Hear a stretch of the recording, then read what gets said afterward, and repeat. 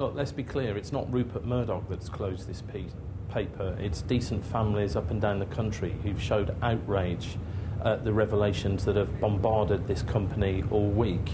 When you're losing tens of millions of pounds in advertising because companies are too embarrassed to put their wares in the paper, then it's really inevitable that that would happen. This is a victory for decent people up and down the land, and I say good riddance to the News of the World. So the responsible decision, you think? I think they were forced into this decision by absolute fury from parents up and down the land. Now let's be clear about this. This paper is closed, but the hacking saga has not.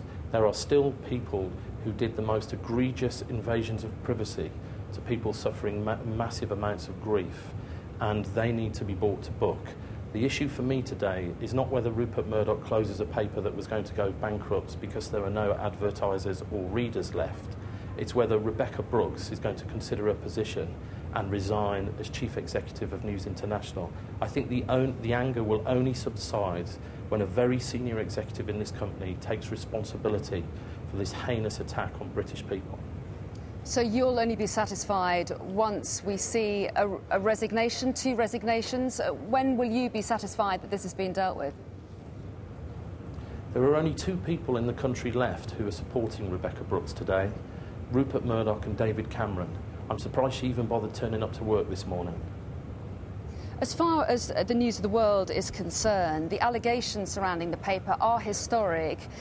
There's a sense from the current editor that the culture has changed. They're cooperating, of course, with police to try to help their investigations. Is the closure of a paper an extreme measure, given the number of job losses, given the history that this paper has? Look, no one was going to buy this paper anymore. No one was going to advertise in it. They destroyed it.